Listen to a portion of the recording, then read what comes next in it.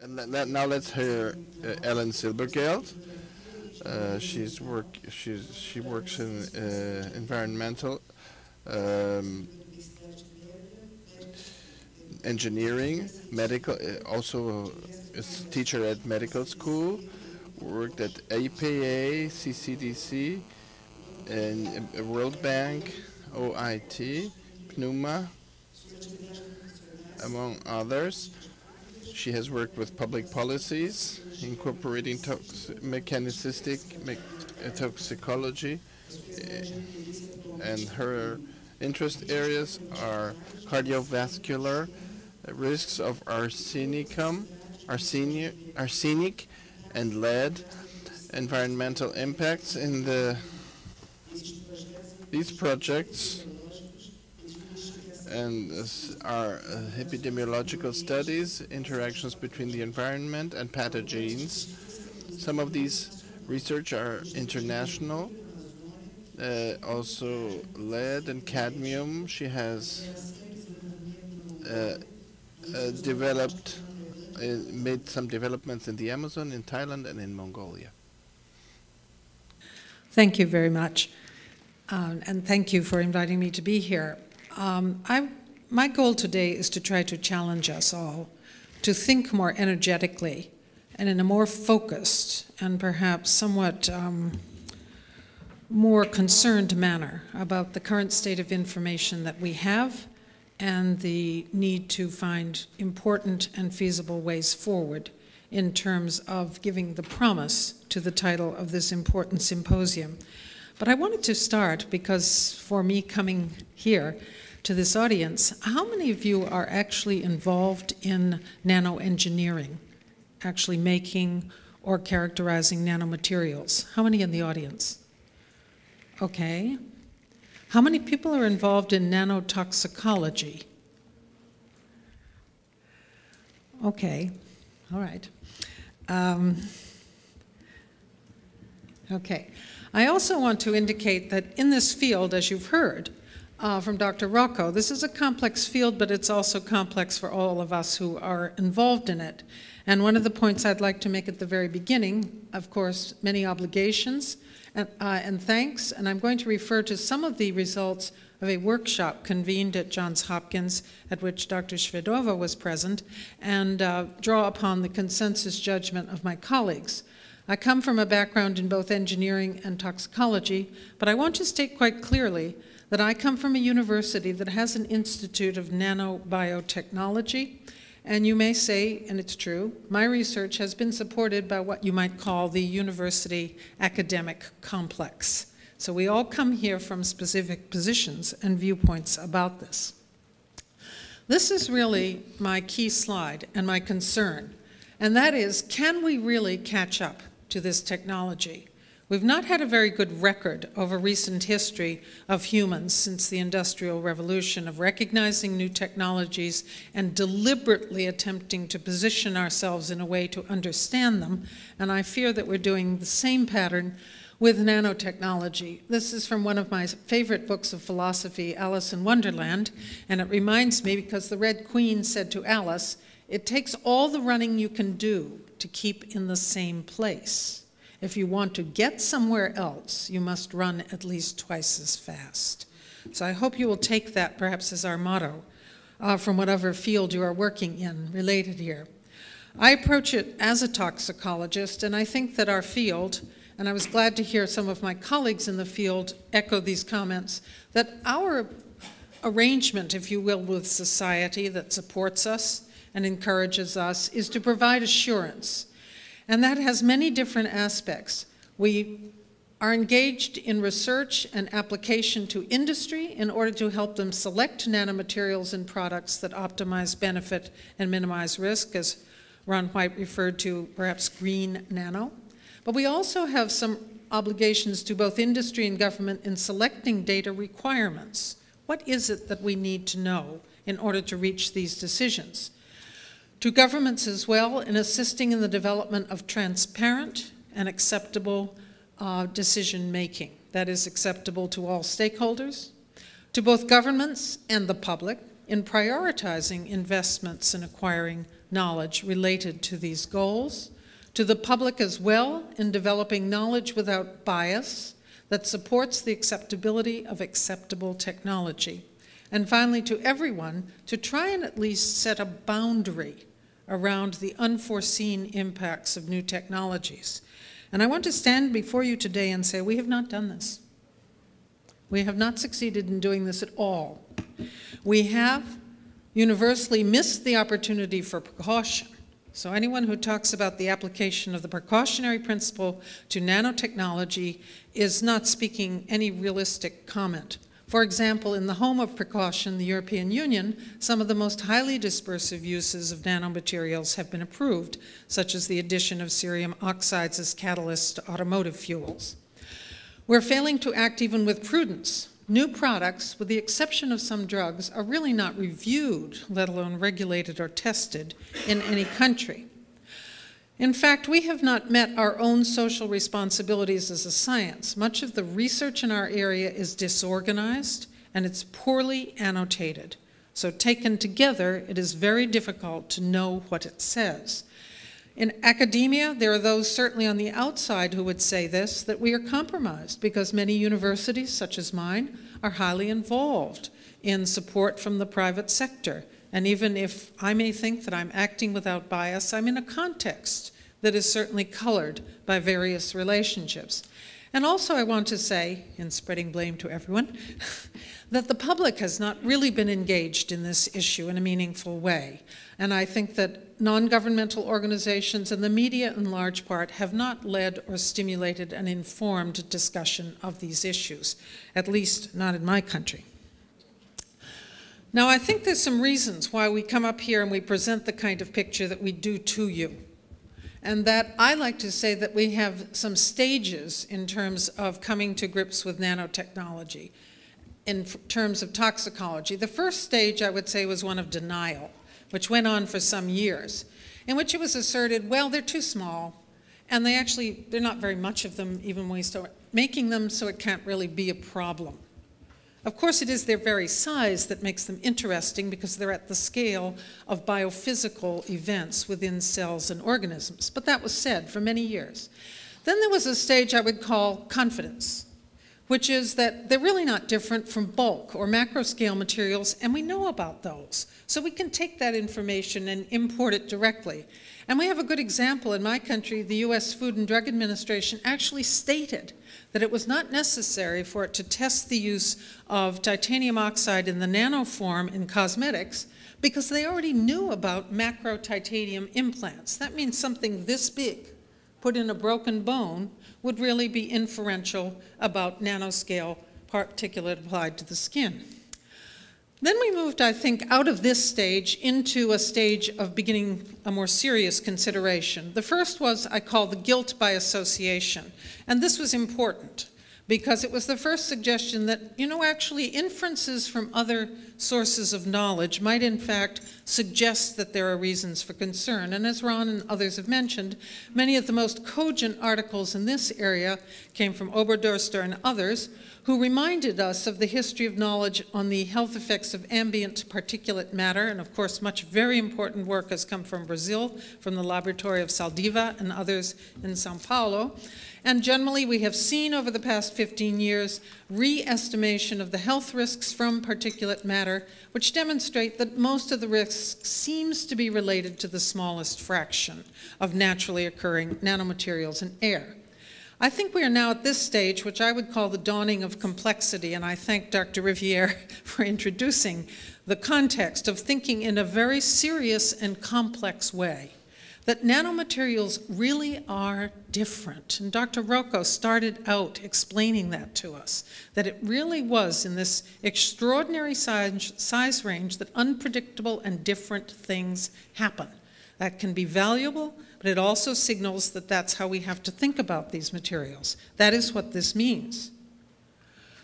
And I give you an example because I know it's very hot right now, and that is whether nanosilver has to be considered in any meaningful way, or can we look at bulk silver, which has been used in disinfection and in biocidal applications for decades. And this is just one study conducted with zebrafish, and I put that up because there's some interesting thoughts about the zebrafish model in terms of paths forward in toxicity. And what these data showed was that when you tested bulk or colloidal silver compounds, there was no embryotoxicity in this system, but when you looked at different sizes of nanosilver, it was highly embryotoxic. And so it just means these inferences cannot be lightly drawn. So are we really ready to start? I would like perhaps to say, could we get over the introductory phase of this meeting? It's almost 4 o'clock. Could we stop talking about how we have to know about this and start talking about how we're going to know about this? And that's what I'd like to leave you. You know, can we really summarize what we do know? Can we even set a boundary on what we don't know? Sometimes that helps us figure out expeditious ways forward. Can we prioritize the knowledge that we need to have to move forward? Can we in some way figure out how to operationalize or make it happen that we acquire the critical knowledge? One path forward people have suggested is to infer higher order effects from intermediate endpoints and signals. That's a very big topic in the field of toxicology right now, and its application in nano, I think, is under considerable discussion. And we have one area that we really have not spent a lot of time on, although you've heard it hinted about this morning from Dr. Shvedova and Dr. Montero, which is the real lack of data that we have about chronic exposures and chronic effects. And everything we know about toxicology suggests that over time, as long as we reduce high-level exposures, this is where the main health burden is likely to occur. So what are our first steps? And this I want to draw upon the workshop that was held at Hopkins. First off, we need to start designing experiments rationally. Much of the literature that's currently published in the field of nanotoxicology, not by any of my colleagues in this room, I'm happy to say, but I think they will all agree with me, is not rational. It's very difficult to figure out why a certain study design was set up, why the conditions were used, even why the particular target organ or organism or cell was used. We obviously need to consider the likely routes of exposure and contact when we design our studies. And we need to evaluate the behavior of materials before, I would say during, and after the experiment, whether it's in vitro or in vivo. These sound very simple, I hope, but they are largely ignored in this field. We need to have full annotation of all studies in nanotoxicology.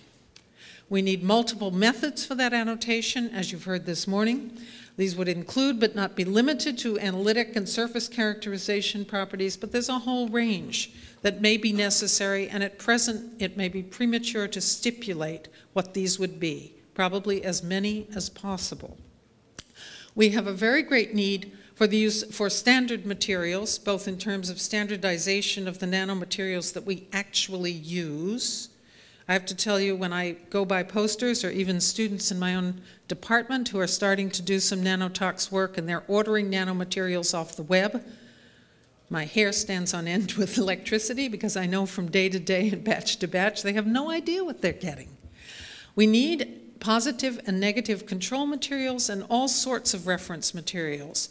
We need materials, particularly as we move into exposure assessment, both in terms of measuring within environmental compartments as well as physiologic compartments.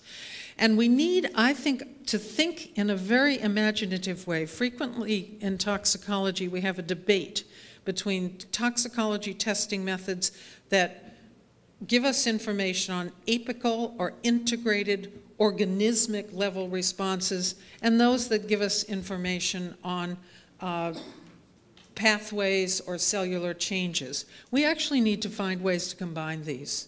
Apical studies that use high throughput systems that are informative, should we care to dissect them, about signal transduction. That's why I showed you the picture of the zebrafish.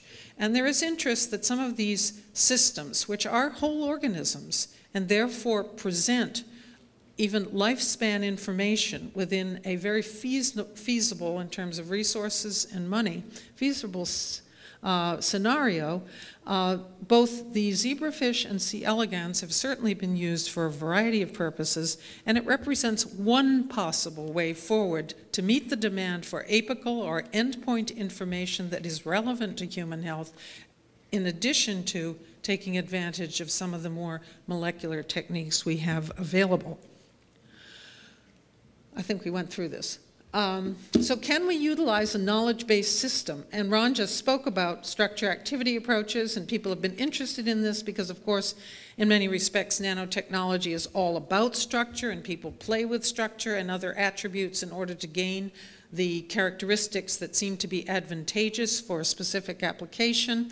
People have attempted to make groupings of nanomaterials by various relatively simple categories, but I think that this is probably going to turn out to be illusory, or it's going to be a long time in coming before we can approach or use this as a way of establishing a roadmap.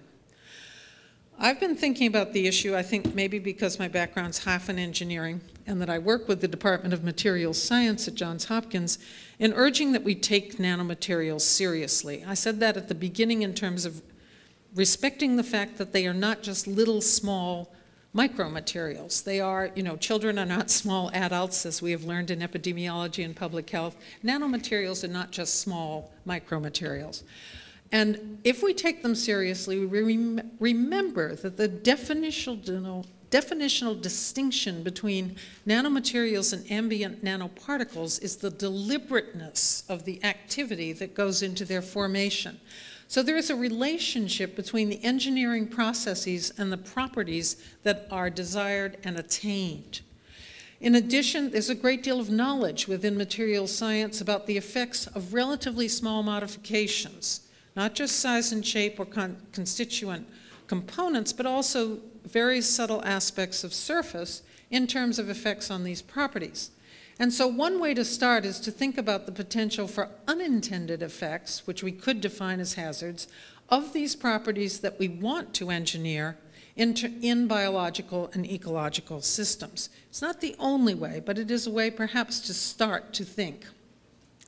There are a variety of aspects of purposeful design, and we can think about unintended effects, stability characteristics. Even for compounds that are going to be active, they have to remain in a stable form before they're deliberately activated, be it by light or by magnetism in terms of nanobiomedicine or other activities in the environment.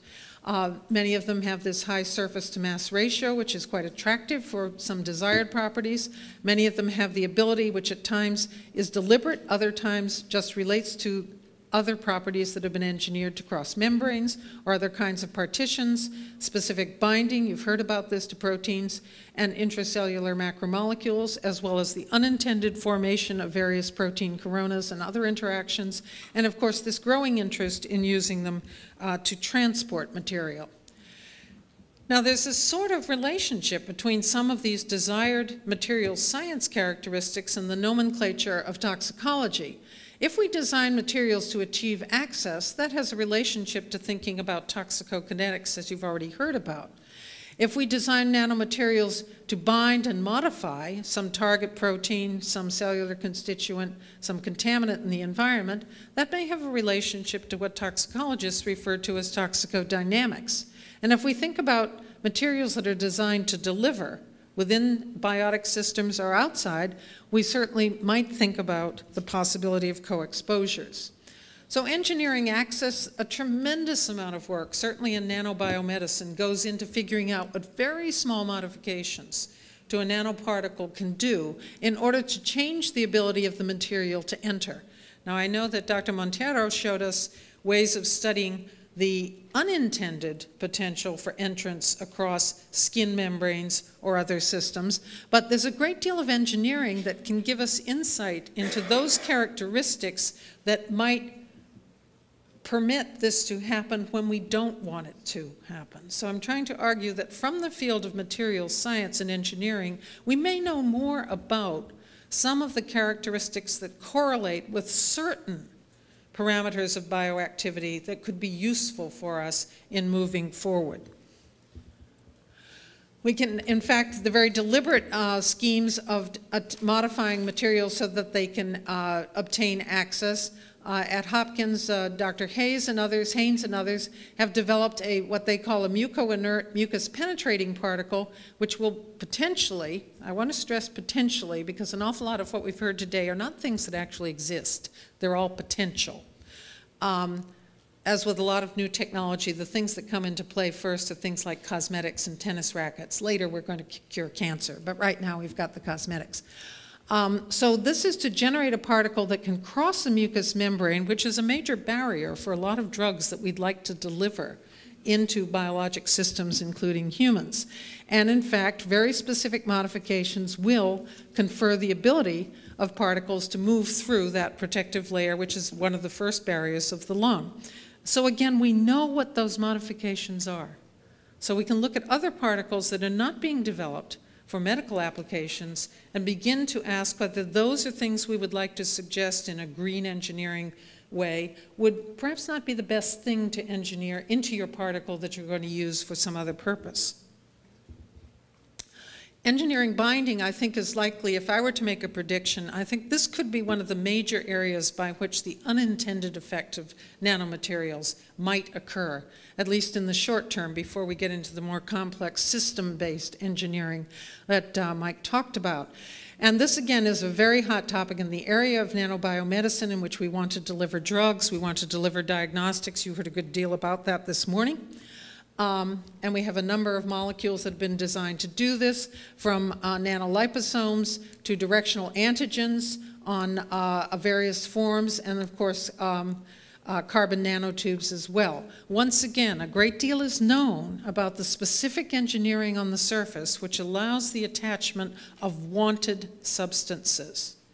Now, let me remind you that in the field of ambient particulate matter, this is now recognized increasingly as likely to be a mechanism of the toxic effects of very small particles, that they pick up chemicals, gas phase chemicals within the air, and then deliver them along with themselves deep into the alveoli and facilitate transport of the chemical itself. In fact, there's a parallel set of information that's been developed very elegantly by scientists at CIIT looking at nasal uptake, that is through the olfactory nerve upon inhalation through the nose. So we know this happens. This is work by Saldiva and others, and in fact demonstrates this. And this is why I would be willing to bet a caipirinha that this might be a big mechanism of toxic effects with the environmental dispersion of nanoparticles, the unintended, unmonitored pickup of other chemicals in the environment, and then the facilitated transfer of these chemicals within biologic systems. So it's really, in many cases, it could be in the right place, but maybe at the wrong time. This is some work by my student, Dr. Catherine Clark, in which she looked at silica nanoparticles and their ability to bind to DNA. I want to stress these are molecules that have not been developed for DNA diagnostics, but based on their behavior, functional characteristics, it was the opinion of our colleagues in materials science that they might be likely to bind to DNA. So she did some very clever gel-facilitated analyses of binding of these materials to consensus sequences of DNA, and you see here saturable binding with relatively low kinetic characteristics. What would be the result of this? Well, we know this DNA has changed its shape because it's behaving differently on an electrophoretic plate. But to my knowledge, nobody's ever really extensively looked at what that means. Joel Pounds, et cetera, have published some papers on changes in heat maps, but is it changing the expression of specific genes relative to the unpenetrated DNA in a whole cell? So I would like to just conclude with another of my favorite sources of guidance in thinking about life, which is, anyway, to say that, you know, when we're talking about nanomaterials, we really are not in Kansas anymore. And I hope we will stop referring back to other materials and to the possibility of avoiding the extremely hard work and hard thinking and rapid thinking that we're going to have to do to deal with this extraordinary new technology in a way that truly benefits us. Thank you.